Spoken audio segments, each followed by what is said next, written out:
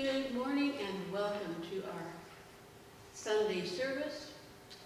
Let's begin this time with you in your homes and us here in the sanctuary. Let's bow our heads and pray. Holy Father, we thank you that we, in our own fashion, are able to worship together. Guide Pastor as she gives her sermon. Be with Melvin and I as we read Scripture and lead the music portion. Father, be with each of us as we hold our own, as we stay in and stay safe. Father, for our neighbors, help us be kind and vigilant toward them during this time of uncertainty. Now, Lord, be with us as we seek your word for each one of us. We ask this in Jesus' most precious and holy name. Amen. Amen. We're going to sing together first a well-known song to you, I hope. Seek ye first the kingdom of God.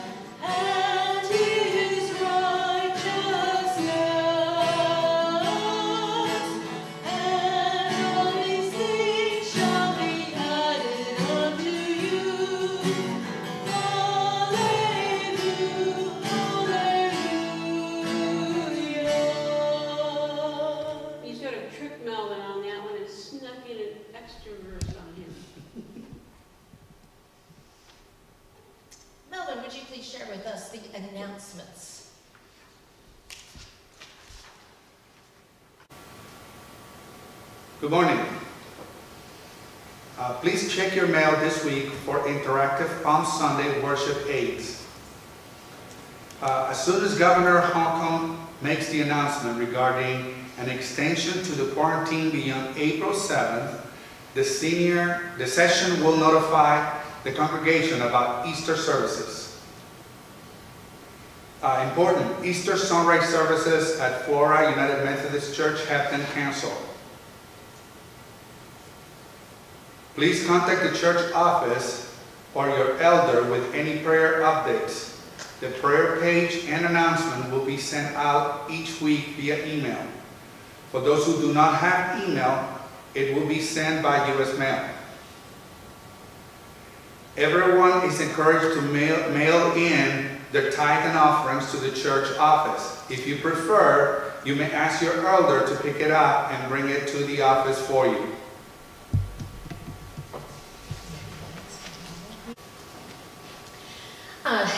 Thank you, Melvin. If you would now turn your attention to our prayer concerns. This is what I know, and please remember that this is our joint worship service, the 5th Sunday of March for both Flora and Delphi Presbyterian, First Presbyterian. And so I just heard yesterday that Barbara had sprained, I believe it was her ankle. We want to keep her in prayer. Please remember all of our friends and family that is in nursing homes and is in hospice care. Jim and Diane Justice are having to remain in Florida. They're wanting to come home, but they have been told it's best if they remain there. We want to remember all of those who are now unemployed due to this virus, that have been told stay at home, those who are hourly employees that are not receiving a paycheck. Let us remember all those who are volunteering during this time to feed those who are hungry. All of those kids and families who are accustomed to their children being fed at schools that get free lunches. All those kids that are getting free lunches during this time, they need to be fed by us. And so the Community Youth Center here in Flora, and I know that other churches and like Burlington and other places are providing this. So please keep them in prayer and see how you can help and volunteer with those areas. We want to remember that those who struggle with various addictions, during a time this is greater temptation time. This is when the devil is saying, oh, you can't get through this. You need to have, a sip of alcohol or pop a little pill, and it'll help take the edge off of having to be stuck at home or stuck somewhere. And so we really want to be thinking of all of those people and keep them in our prayers. And as Mr. Rogers said, look for the helpers. Look for the doctors, the nurses, the firemen, the policemen, all of those who are seeking to help us to get through this time. Keep them in prayer. The many victims of COVID-19 and their families throughout the world. Our national and state leaders, as they make decisions which impact not only our health, but our welfare. And all of us, each and every one of us, as someone said, we want them to know that we are Christians by our love in both word and deed.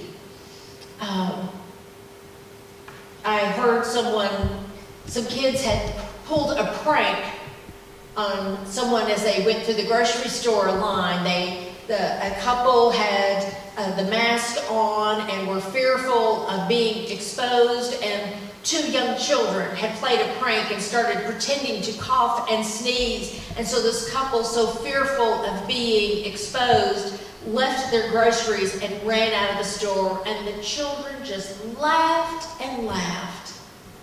I was like, that was so very cruel. So please, let others know that we are Christians, not because we come to church, but by the words of our mouths, but more by what we do and how we say things. Let us go to the Lord now with our prayer concerns.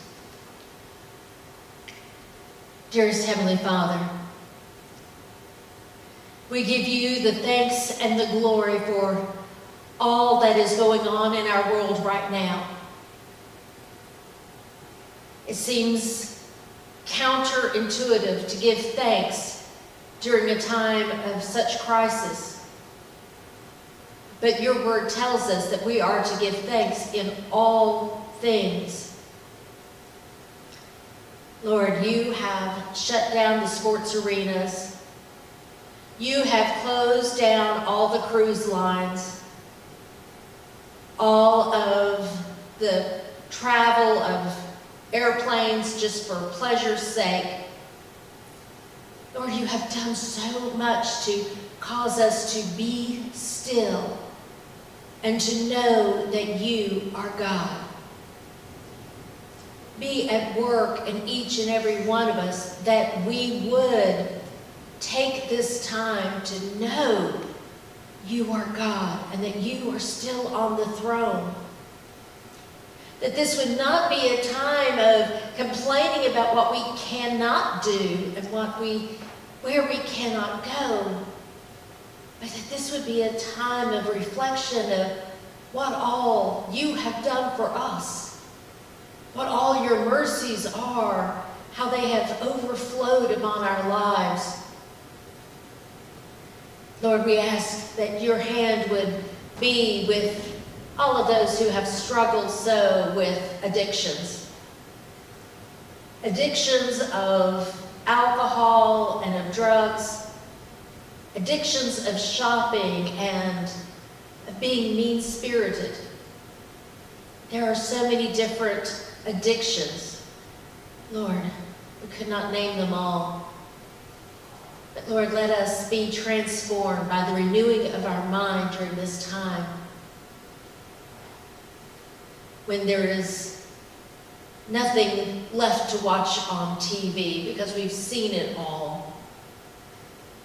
Let our minds become bored with such trivialities that we would pick up your word. That our TV channels would be turned to one that is speaking your word.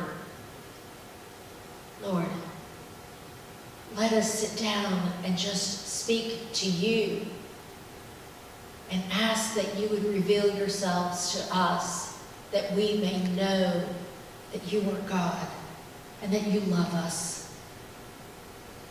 Lord, for all of those who are seeking to help, the volunteers, all those who are working at the hospitals and in clinics, those who still must work as policemen and firemen in dangerous situations. They don't get to stay home. They still must go to work. Those who are working in the grocery stores and making deliveries at restaurants and all of those things. Watch over them, Lord. And Lord, we especially ask for your wisdom to be upon our national and our state leaders. They have decisions to make about our welfare and our health. Guide them that they would make good decisions, that they would seek your wisdom, not their own self-interest, not the interest of someone else, but they would seek your wisdom in making these decisions. And Lord, for each and every one of us, help us to show others who you are by what we say, how we say it, what we do, and with what attitude we do them with. Lord, may we live that wonderful hymn, that they would know we are Christians by our love. That we would reach out to our neighbors, the neighbors we don't even know, that live next door, in front of or in behind us, in the apartments across the street, or in the house down the street. Lord, we thank you that you are giving us so many opportunities to serve you here and now. We ask for ways to show your mercy, and here you have given us an abundance of ways. Let us not be selfish with our time, but let us be freely giving of our time with your mercy and your love. Guide us now as we pray the prayer that you have taught us through the centuries. Our Father, who art in heaven, hallowed be thy name. Thy kingdom come, thy will be done, on earth as it is in heaven.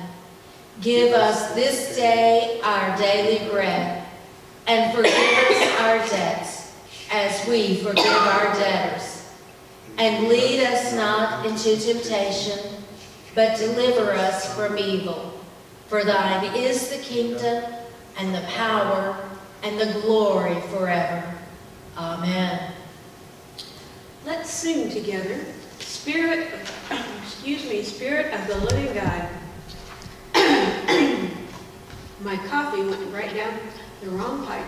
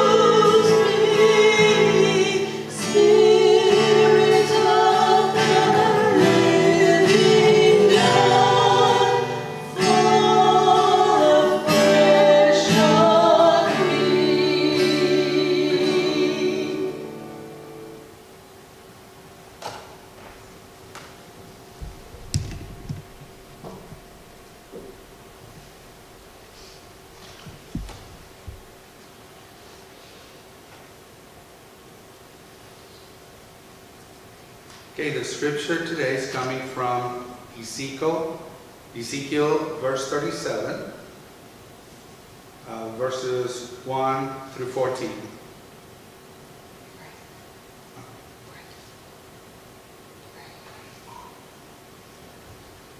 Let us pray. Dear Heavenly Father, thank you for your love. Thank you for taking care of us. We ask you, Lord, to open our hearts, to open our minds, and to open our souls to your word.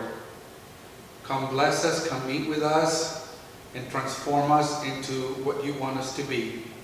In the sweet and powerful name of Jesus we pray. Amen. Amen.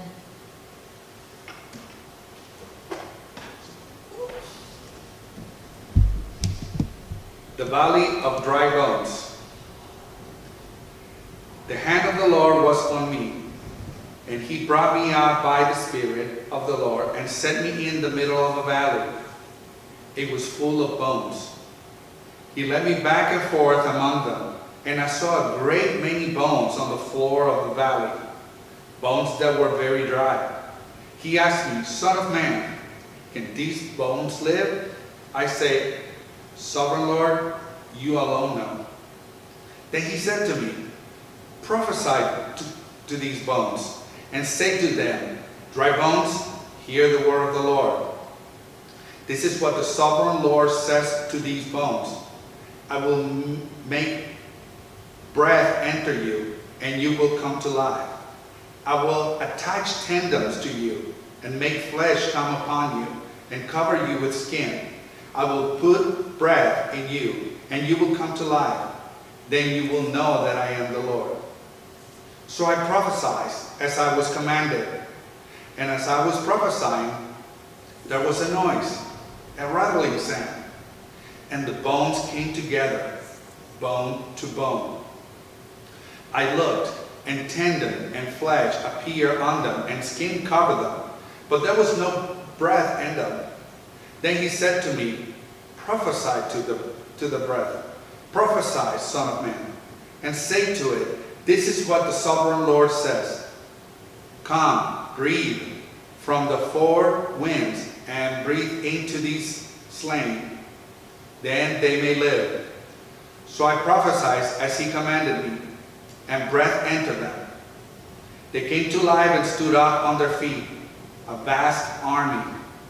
Then he said to me, Son of man, these bones are the people of Israel. They say, our bones are dried up, and our hope is gone. We are cut off. Therefore, prophesy and say to them, this is what the sovereign Lord says. My people, I am going to open your graves and bring you up from them. I will bring you back to the land of Israel. Then you, my people, will know that I am the Lord, when I open your graves and bring you up from them.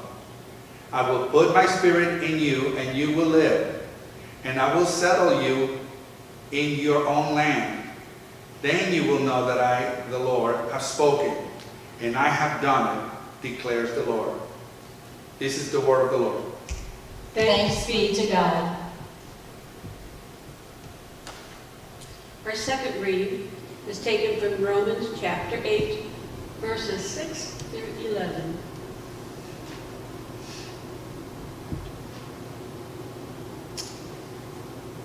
The mind of sinful man is death, but the mind controlled by the Spirit is life and peace. The sinful man is hostile to God. It does not submit to God's law, nor can it do so. Those controlled by the sinful nature cannot please God. You, however, are controlled by the Spirit. You are controlled not by the spiritual nature, but by the Spirit. If the Spirit of God lives in you, and if anyone does not have the Spirit of Christ, he does not belong to Christ. But if Christ is in you, your body is dead because of sin, yet your spirit is alive because of the righteousness. And if the Spirit of him who raised Jesus from the dead is living in you. He who raised Christ from the dead will also give life to your mortal bodies through his Spirit who lives in you. This is the word of the Lord. Thanks be to God. So I hope you're enjoying our casual atmosphere here without all of y'all here in the congregation for our joint worship service online. We decided to go very casual. Appreciate that Tony was able to be here and lead us in song, and Melvin with the guitar, and the reading of scriptures with Melvin and Tony. And now Melvin and I are going to continue with a conversation style, since y'all have heard Melvin preach many times, and y'all heard Tony with her Bible studies and her preaching as well. But this is a good time that you've never heard Melvin and I go back and forth in conversation about scripture reading. So we thought this would be a good time for us to do that. So let me give you a little backstory on Lazarus. So Jesus had met them when he was going through, met Mary and Martha when he had been going through Bethany, okay? And so he had dinner at their house. Remember, Martha was the one cooking, cleaning, getting all this meal ready for this guy and his 12 closest friends. And Mary had just sitting at Jesus' feet listening to all this talk, listening to Jesus teaching. And Martha comes in and says, Jesus, I need some help in the kitchen. Make her come and help me. And she's, Jesus says, hey, she's chosen the better thing. Let her be. And I can just kind of see that. I know how my sister would have felt. Yeah, it wouldn't have been fun. Yeah, it would not have been fun. Have to do all the work and somebody else is enjoying it anyway. Yeah, exactly. So that's who we're talking about here. So then when Lazarus became very ill, they sent for Jesus and said, hey, find Jesus, go tell him that our brother is very sick and to come now. And I always wonder about that, because, if they knew that Jesus could have healed Lazarus right there and then, why did they send for him? I mean, death is just part of life. Death is a part of life, but also you have to understand that in that culture, we're assuming that there's nothing ever said about them being married. So with them being unmarried, their brother being their only means of, their protector, their kinsman redeemer, they could not own property. Everything would have gone to the next kinsman redeemer. And if you've ever watched Downton Abbey, you know how important that next male heir is. But in that, they would have been left to being prostitutes. Finding a man that would be willing to take them in. And it could have been very bad for them. And so the idea of having this, their only means of support, living, and they loved their brother, but this was more than that. This was their livelihood, their security. So that's why they really wanted Jesus. It's like, he's got to live. But it's interesting that when I was studying this, we know that Jesus waited a couple of days before going. But when I was studying this, it said that by the time they even got to Jesus, Lazarus was already dead. And so then 2 days later, when Jesus got there, he'd been dead for 4 days. So even if Jesus had gone that day, Lazarus was already dead. But there's other places where Jesus raised people from the dead, But they hadn't been dead that long.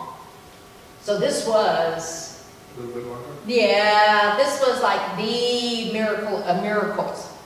Dead 4 days was really big. So then Lazarus in verse 4, and so this is from John the 11th chapter, if I didn't say that earlier, from the NIV.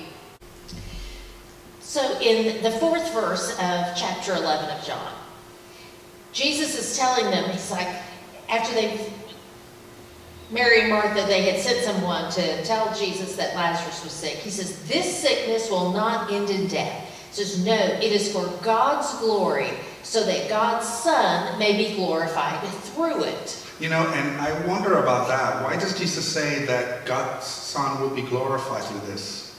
What, through the sickness? Yes. Because later on, when the whole crowd, as Mary and Martha come out, and they are speaking to Jesus, and Lazarus is raised from the dead. Now remember, Lazarus was in there for 4 days.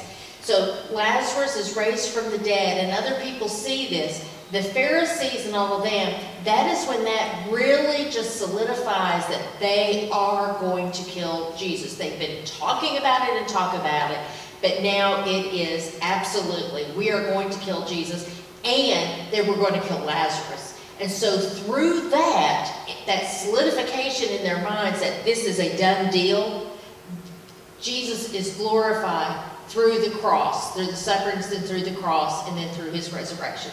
That is the catalyst that gets them. I mean, they have not planned out that, okay, we'll get Judas and he will betray him and we'll, Pontius Pilate and all of that is not planned out. But it is, we are going to set things in motion. We're going to figure it out. The talking is done. So, yeah.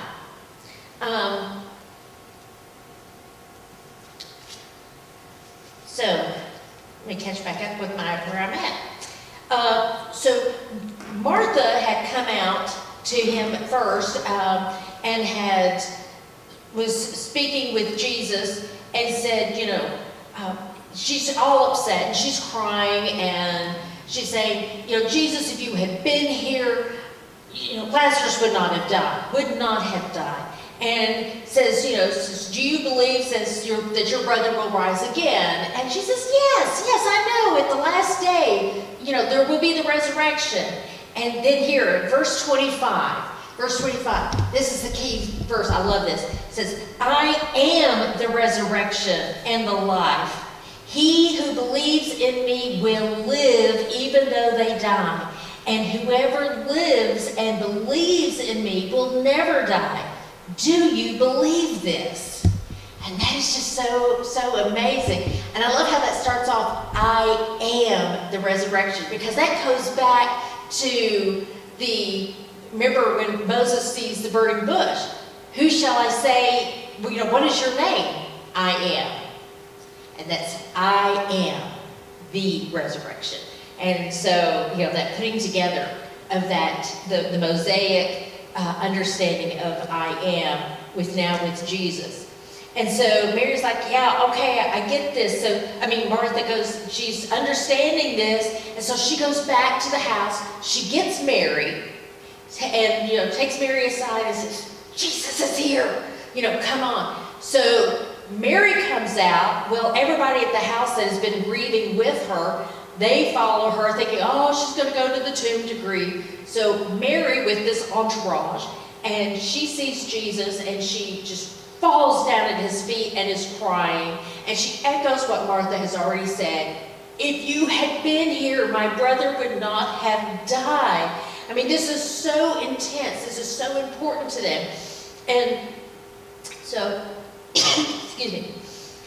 And so Jesus, the shortest verse of the entire Bible, verse 35, Jesus wept. And those two words is such intense emotion, and it tells so much about how Jesus is fully human as well as fully divine. And it says that, he felt their pain, he felt their anguish, he felt their heart breaking. He knew Lazarus was going to live again because he knew what he was going to do. But he knew how much their heart was breaking. And so it says, where have you laid him? Show me the tomb. They go there. And he says, roll the stone away. And they're like, he's been there 4 days already.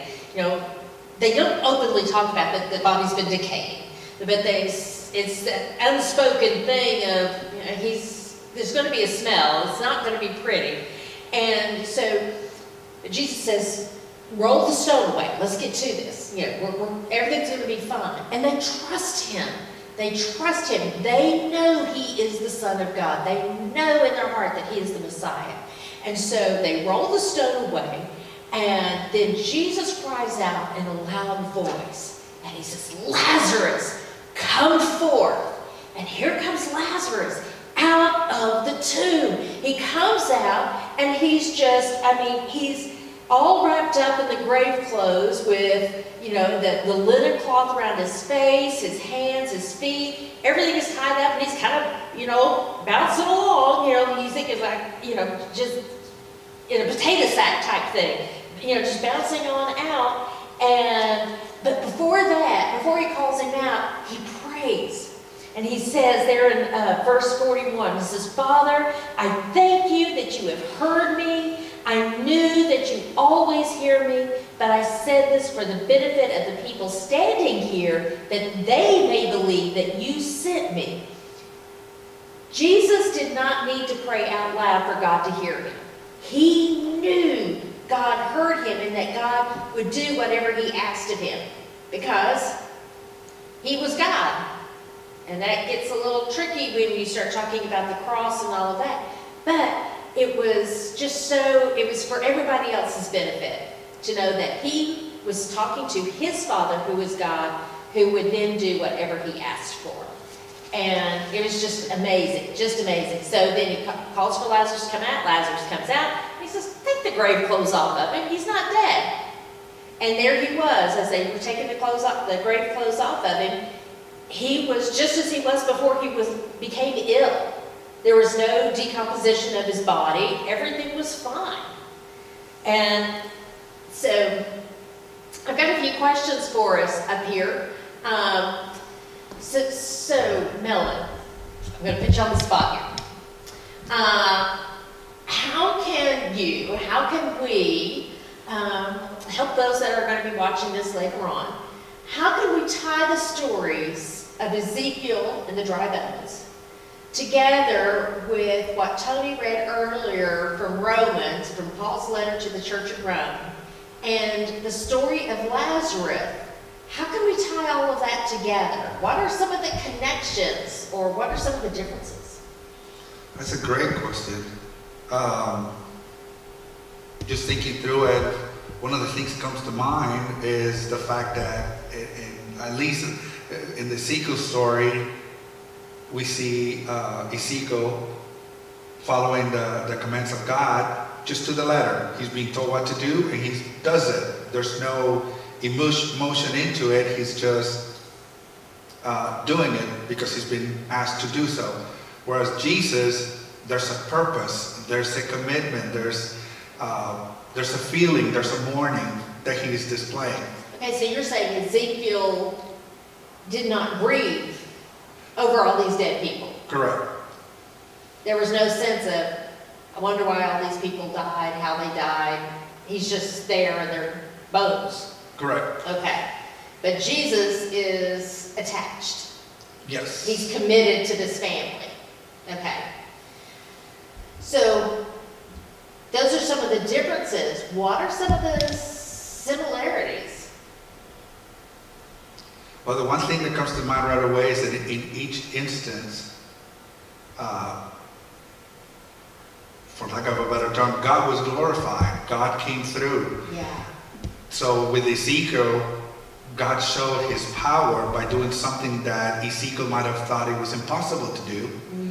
And by obeying and staying true to God and doing what he was told, he got to witness a miracle. Which with Jesus, same thing. In each instance, both Mary and Martha think that it's done, that there's nothing that's going to happen, or pretty much is the tone of finality is in their voice. But Jesus came through, they believed, Jesus acted, and Lazarus came forth. Gotcha. And then with Paul's letter to the church in Rome, his whole thing is, if you have the Spirit of God, then even though you die, you will live. Your spirit will be alive. And so the whole message in this is, are you still alive in Christ? I did notice all those ifs. Yes. It's if you have the Spirit, if you are alive in Christ, if, even though your body dies, your soul lives on. And you will be, just if you have the same Spirit that resurrected Christ, then you too will be resurrected. Okay, let's see. What is our next slide? I mean, the questions I asked. Okay. So how can we relate this to our congregations, to our communities today?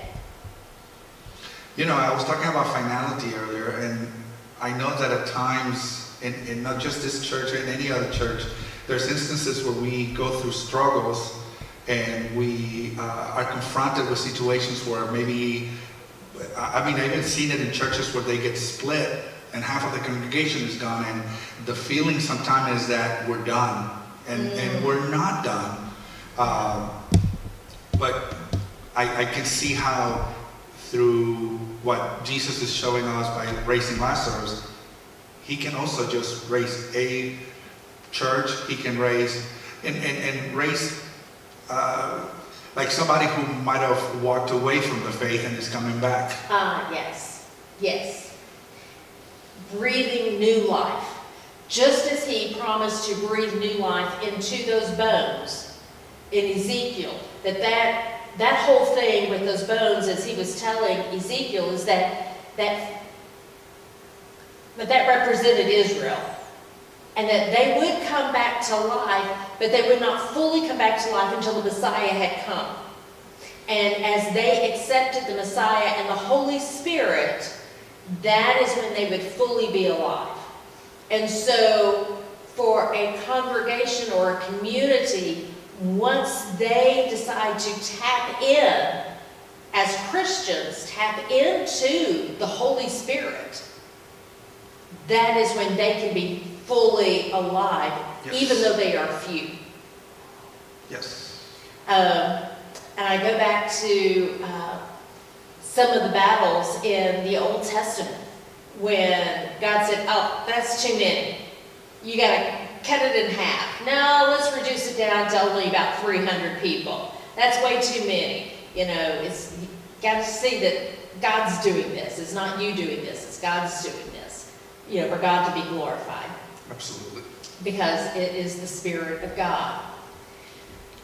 So then to the theme of doing things, our Lenten thing, doing things to make God smile. I can see where I've seen people in both communities and in various communities around Carroll County that are reaching out and helping with preparing meals to be taken, or helping folks who are unemployed during this time, helping them with making sure their utilities are paid or putting gas in their car. Things like that is doing things to make God smile, but it really makes God smile when you do it in the name of Jesus. You're not just doing it because I'm a nice person. You're doing it because I heard a lady say she had bought the person behind her at a fast food place. She had bought the person behind her their whatever they had bought at their meals. And when she told the cashier, she said, I want to pay for their food. And just tell them God wanted to see them smile today. And the cashier was like, what? And the lady said it again, said, tell them that God wanted to see them smile today. Well, that made her smile. And then as the woman drove off, and then you could see the other, the people in the other car, when they were told that, they smiled. But they knew it was because of God. It wasn't because of this person or that person. It was because of God. And it wasn't wanting any recognition. It was because of God. So doing things to make God smile and to glorify God. But going back to things being, when things are bad, when things just look, we can grumble, we can complain, but I keep hearkening back to Psalm 23. Yea, though I walk through. I don't think I could ever say Psalm 23 and not say it in King James. I don't think I could say it in New King James, just King James. Yea, though I walk through the valley of the shadow of death, I fear no evil, for thou art with me. And the thing that, to me, what is saying here with Lazarus, if you have the Spirit, with Ezekiel and all of that, is that no matter what is going on, whether it be plagues, famine, COVID-19, whatever it may be, that we may be barely walking through a situation, we may be running through a situation as hard, as fast as we can, but we may just be barely crawling through. That we will continue moving because we're not going through it by ourselves. We don't have to go through it by ourselves because Jesus is with us.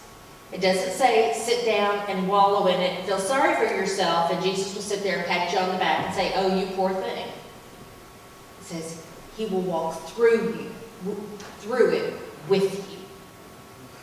And I think that is the most amazing thing. That's awesome. Let us close in prayer. Oh, dearest Heavenly Father, we thank you so much. Thank you for this technology that you have given us, that we would be able to reach out to others in this manner during this national and world crisis.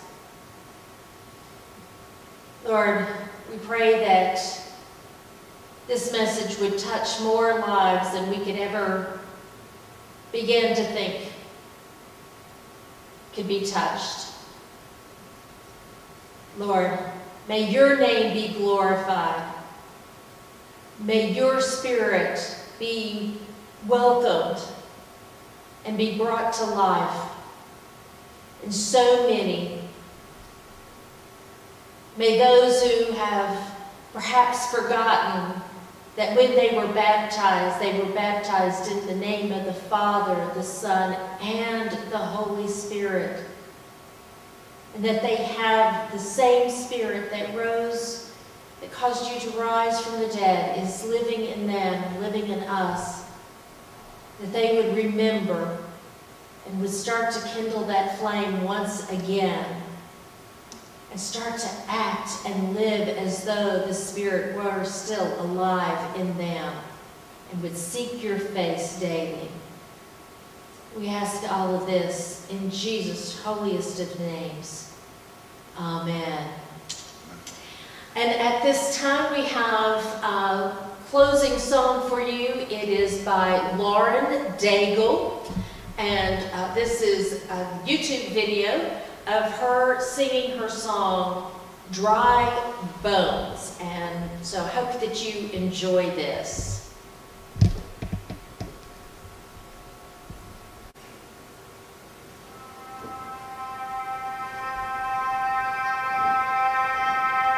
Thank you.